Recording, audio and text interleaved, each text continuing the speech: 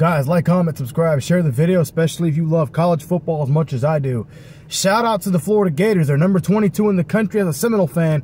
That makes me a little happy because at the beginning of the year, I said Florida would be a better team than what they were last year. And clearly I was right. They're 3-1.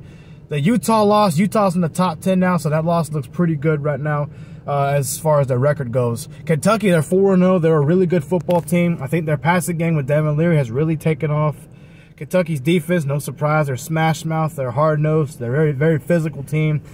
Offensively, they're pretty good. They run the football well. They pass the ball well with Devin Leary, obviously. And with Florida's offense, they look pretty good too. I mean, they run the football well with Trevor Etienne, with Montreal Johnson. I think that's his name, right? I don't want to say his name wrong. He's a good player too. What's really surprised me is Graham Mertz. He's been pretty good at throwing the football. And the thing is, he's good at throwing while on the run, like options or whatever it's called. I don't want to call it options, but that's what I'm going to do. He's done pretty well. Florida's done pretty well offensively. They've really found a rhythm. Will that rhythm carry over into the Kentucky game? No. I think Kentucky wins this game at home. And that's the only reason I'm picking Kentucky to win this game. They're at home. You know, here's the thing. Florida looked really bad in that Kentucky loss last year, and their defense really hurt them in that game, other than Richardson playing, like, you know, not very good.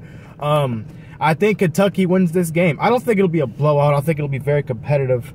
But I think Florida wins this game by at least Kentucky wins this game by 6 points or less. I think Kentucky's defense and Devin Leary's ability to throw the football will be the difference in this game. Here's the thing. When Tennessee lost to Florida a few weeks ago, which was embarrassing because I picked Tennessee to win that game in a blowout, they had a quarterback that was not very accurate at throwing the football with Joe Milton. And that will play a part in my prediction with South Carolina and Tennessee this week. But back to the Kentucky game.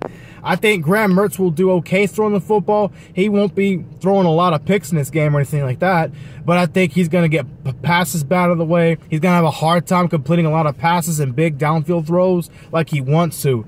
You know, Kentucky's defense is pretty good. They're a pretty physical football team.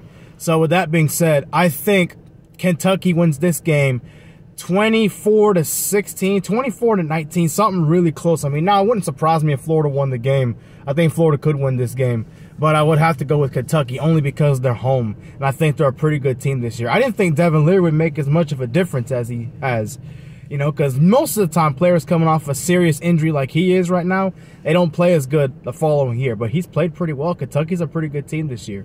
I don't know about being good as far as beating Georgia or anything like that, but I mean, anything's possible, right? But I do think Kentucky wins this game, but it should be a close game. Florida's defense is so much better than last year's. They're a real physical defense up front. Nobody really runs the ball up down their throat like that.